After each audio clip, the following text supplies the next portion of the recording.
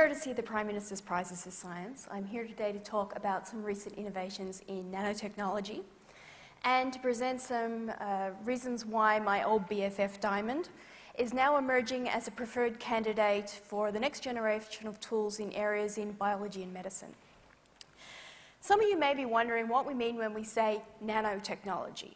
Well, very briefly, it's devices and capabilities that are based on discrete pieces of matter roughly the same diameter as a strand of DNA.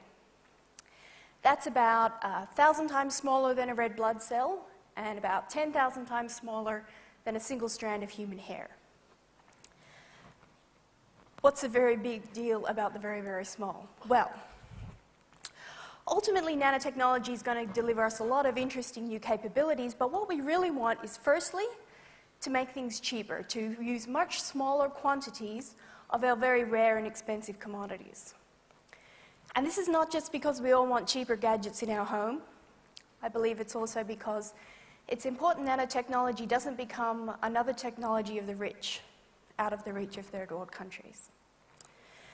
We also want to make our existing devices more efficient, while still retaining the same function and the same types of components. Increasing energy efficiency is a great example of this. And the last thing that we're all trying to achieve is to be able to do a range of new things that we've never been able to do before, of course.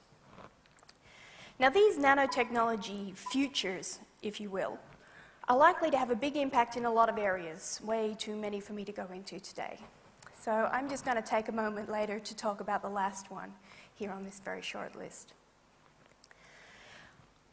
Researchers in all areas of science and engineering all around the world are very, very active in this area. But the question I get asked most is, when are we going to see a return on all this investment? Well, the truth is there are lots of products entering the market all the time, but the mass influx that I think we're all hoping for is unlikely to occur because it takes time for us to make sure that the safest and most environmentally friendly version of this new technology is ultimately the one that reaches the shelves. But to give you an idea of what's going on behind the scenes, I'll pull away the curtain and I'm going to show you some recent results of my own and my colleagues, science is very collaborative, on nanodiamond. Okay, so diamonds are made of carbon, irrespective of the size. And the diamonds that are used in industry or those we see in stores have a very large overall surface area. But most of those carbon atoms are actually located within the bulk or within the body of the diamond. This means that the properties are dominated by the bulk, and we see things like extreme hardness, excellent thermal conductivity, good electrical insulation. Nanodiamonds are different. Now here we're looking at an image taken with an electron microscope of real nanodiamonds. Scale there is 2 nanometers. So the dark patches are real nanodiamonds, and you can probably see there are stripes, there are sort of linear planes here. Those are actual planes of carbon atoms. In an individual basis, each of these nanodiamonds has a very small overall surface area, but the majority of its carbon atoms are located on or near the surface. That means that the properties of nanodiamonds are dominated by surface effects, and of course are very different to big diamonds. If we zoom in and look at a particular nanodiamond and look at its surfaces, we find that actually some of those surfaces are not diamond-like at all. They're more like a fullerene, like the soccer ball-shaped molecule I showed on my first slide. Those are shown here in blue. The rest of the nanodiamond, the core and the remaining surfaces, are diamond-like. They're shown in yellow. And it's the mixture of the two that gives rise to what we call anisotropy. And that anisotropy can be very, very useful. Take, for example, the surface electrostatic potential. This is just how the electrons are arranged on the surface, but it determines how they interact with everything around them, including each other. And we find that there are positive or negative or neutral patches, and that's not the case in big diamonds. Now, based on this, a lot of people think positive and negative, they attract, right? Very true, and they attract in nanodiamond as well. But we find that the preferred configurations are actually when positive neutral or negative neutral facets interact, and we can calculate the probabilities of different types of patterns forming. And we can also explain the amazing long-range self-assembly of these particles into linear chains and networks and fibers. Here are some fibers of nanodiamond produced by my friend and colleague Iji Asawa in Japan. Now these are fibers of all little 5 nanometer sized diamonds all lined up. You'll note here that the scale is a steel ruler that you'd find in a classroom. And some of these fibers are over a centimeter long.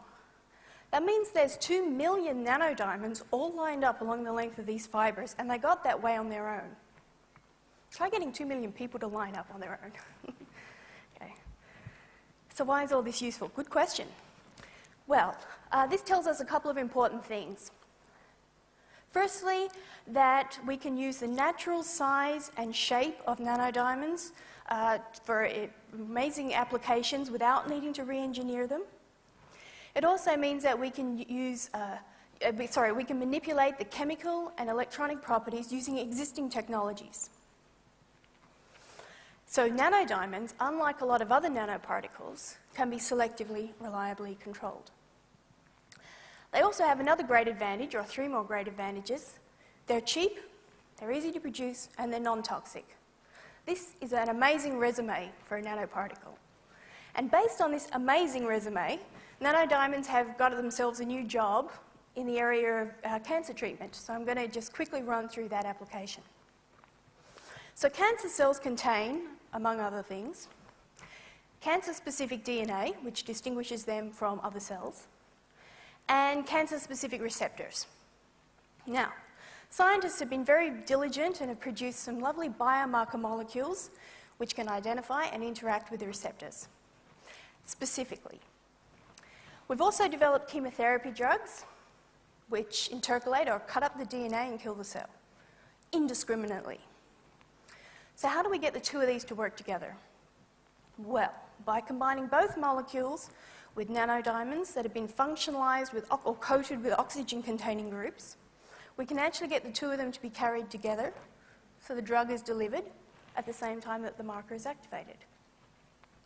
This whole combination can be suspended in water and then used as an injectable therapy, or used as an active layer in a patch type situation. So this work is being underway at Northwestern University by my colleague Professor Dean Ho.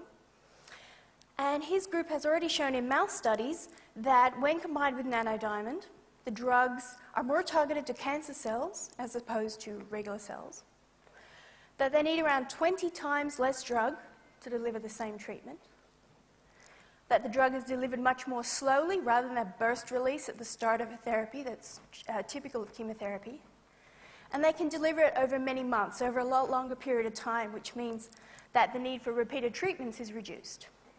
Now, when this technology comes out, I think we all know what that's going to mean. Although I didn't have a lot of time to go into it today, nanodiamond has another great advantage. They fluoresce when they're exposed to certain laser frequencies. This is great for all sorts of applications in quantum computing or quantum information processing, but it's also great for medical diagnostics. Shown here is a tumor cell. Next to it is, with an electron microscope image, next to it is a fluorescence image of the same tumor. The blue is a normal fluorescent dye, and the green dots are actual 35 nanometer nanodiamonds all clustered around the cell. So if we combine the optical properties with the chemical and the electronic properties, we may actually be able to see that the drugs are being delivered where they're needed most. Can you imagine that? Well, thank you very much for listening, and I hope you agree we're entering a diamond age of nanotechnology.